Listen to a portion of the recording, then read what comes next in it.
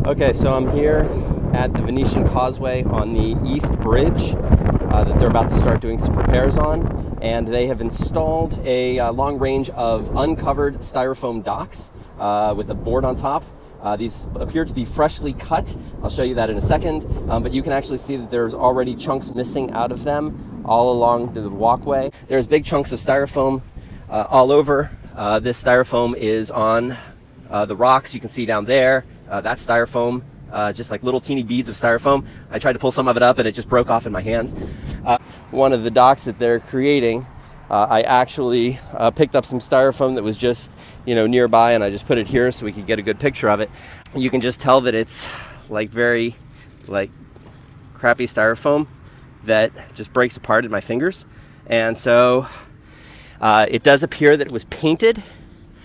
I don't know what the reason for that is, maybe to make it look like it's real, like it's hard-coated plastic, but it is most certainly not. So there's just styrofoam all over this place.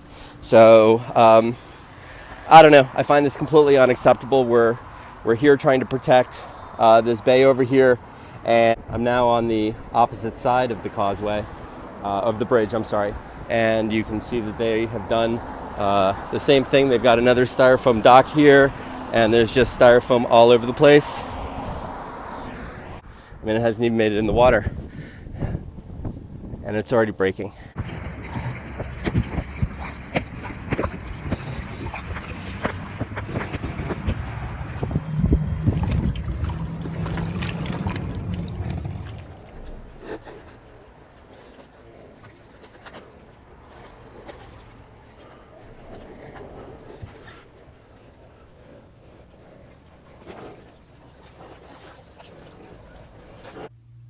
This is what I was able to vacuum up off that tire and the stairs.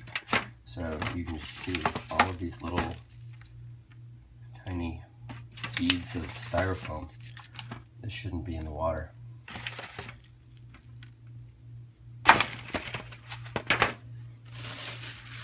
Here's what I picked up along the side, just on the shoreline.